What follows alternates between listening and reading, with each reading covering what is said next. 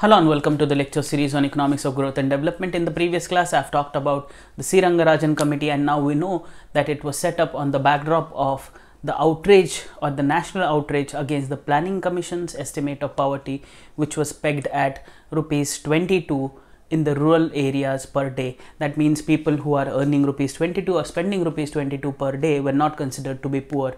And on the backdrop of that, the Planning Commission under the Government of India reconstituted, or they constituted another committee which was looking into certain important aspects. For example, to look at the methodology or review the methodology, thereafter also incorporate the central government schemes, or how can the central government schemes be incorporated into estimation of poverty. So since we have a hang of what the committee talked about, let us recap the recommendations of the C Rangarajan Committee and then move towards the estimation of poverty.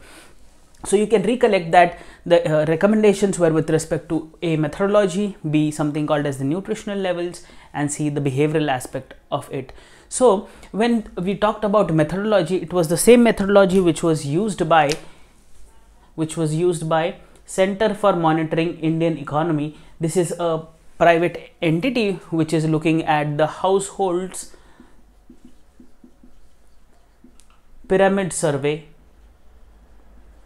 on consumption expenditure.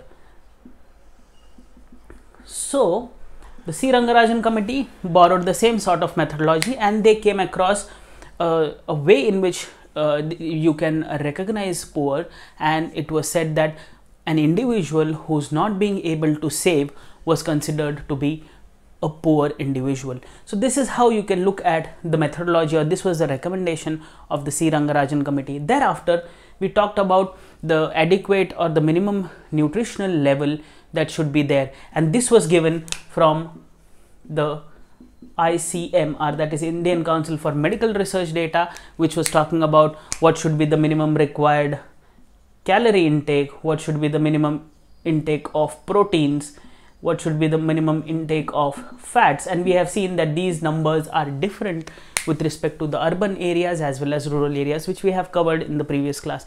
In today's class, on the backdrop of this, let us look at what was the threshold of poverty according to the Rangarajan formula. So it was seen that person spending below 47 rupees in the urban setup or cities, and a person spending below rupees 32 in a village was considered to be a poor. So this was a new way in which you can estimate poverty according to the C Rangarajan formula, and this was the poverty threshold.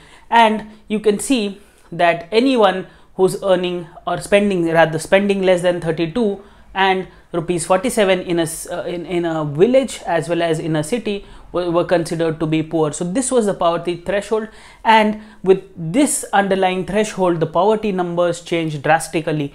They have increased at a very unprecedented rate as compared to the previous committee, so which was obviously given by Suresh Tendulkar committee. So the numbers have changed with respect to these poverty thresholds and the thresholds used by the Suresh Tendulkar committee. Furthermore, there's a drastic change in the usage of reference period. So this committee recommended that there should be a mixed or a modified mixed reference period. In my previous lecture, I have talked about in a special lecture, I have talked about something called as uniform reference period, and the other is called as mixed reference period. In the uniform thing, what is happening is I am using the same reference period. That means I am recalling the consumption of the previous 7 days for all the commodities. It is same for all the commodities. Thereafter, we have something called as mixed reference period. That means for some commodities, I am taking it as 7 days. For some commodities, I am taking it as 30 days. And in that fashion, I have talked about the mixed reference period seen, as well as in some commodities, I am taking 365 days. But this was with respect to mixed reference period. But now what they have done is they have also modified. I am talking about Rangarajan Committee. They have modified this mixed reference period itself, and they call it a modified mixed reference period, and let us look at what the modified reference period looks like for different commodities or basket of commodities. So whenever I'm talking about modified mixed reference for different items, let us look at what is there in the 365-day threshold or 365-day recall period. And in the 365-day recall period, I have clothing, I have footwear, I have education, I have institutional medical care, as well as durable goods. So this is taken into account when I am looking at the recall period of 365 days. So modified mixed reference period sort of an example how they have modified it, and they have incorporated only these many commodities when they recall the consumption of past 365 days. Furthermore, in the 7-day period, they have incorporated edible oils, egg, fish and meat, then have vegetables, fruits, spices, beverages, refreshments, then we have processed foods, pan, tobacco and intoxicants. So these are recorded for a recall period of 7 days, again a modified sort of a reference period with respect to different items. And then we have a recall period of 30 days primarily for all the remaining food items as well as fuel and light. Furthermore, some miscellaneous goods and services including non-institutional medical care, that is out-of-pocket expenses on medical care, and also rents and taxes. So this is how the modified mixed reference period looks like. If you recollect the previous committees, we have talked about the consumption basket with respect to 7 and 30 days as well as 365 days. So the consumption basket was a little narrow, here it is a little broad.